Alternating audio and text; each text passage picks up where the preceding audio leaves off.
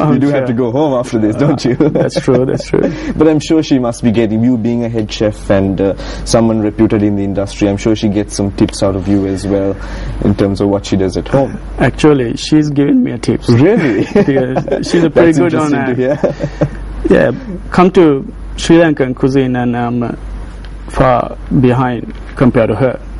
And she has a better knowledge in this cuisine, and especially my mom. She's a top cook, and I love to eat. Oh, that's interesting.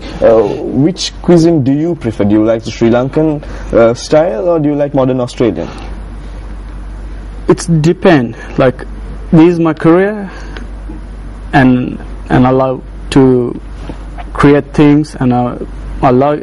Thing is, if I get something fresh, nice produce, and I want to do justice, it's called food integrity. I can put that way.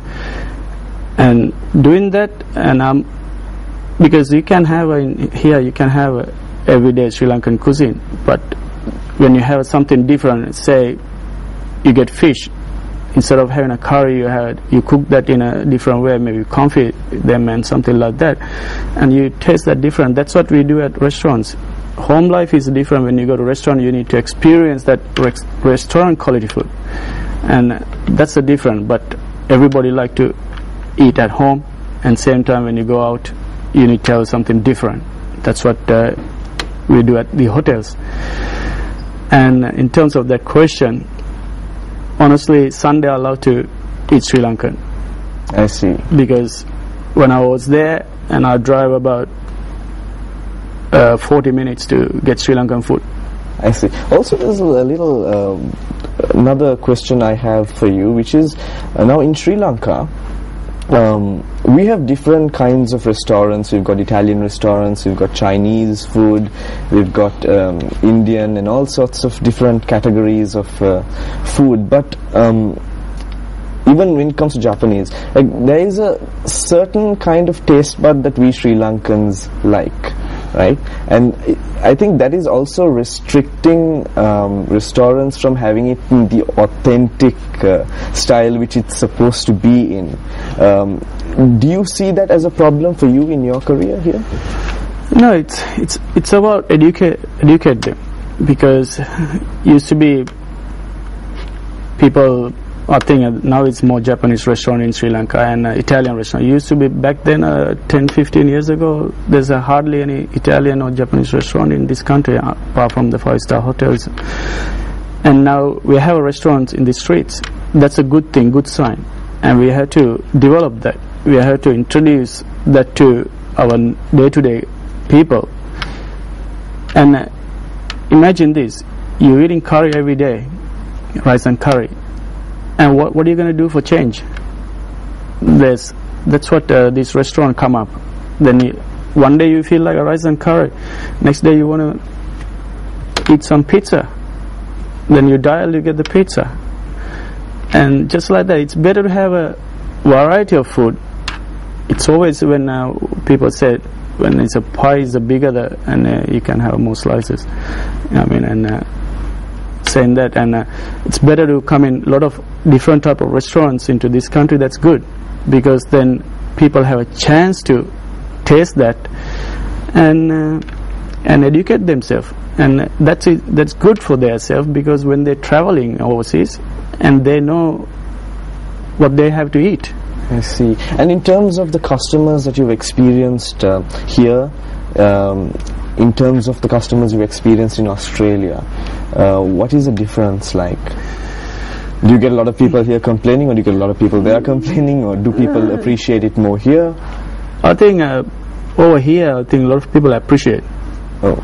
Because, and I don't know why, some reason people here, they appreciate whatever you cook, and if its taste is right, and they come and tell you, chefs, that's quite nice and good.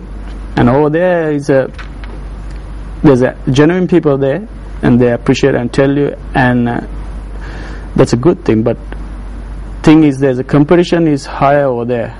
Then they can have choose which one to go and which restaurant to go, which one is the best, and all this. That's what I said.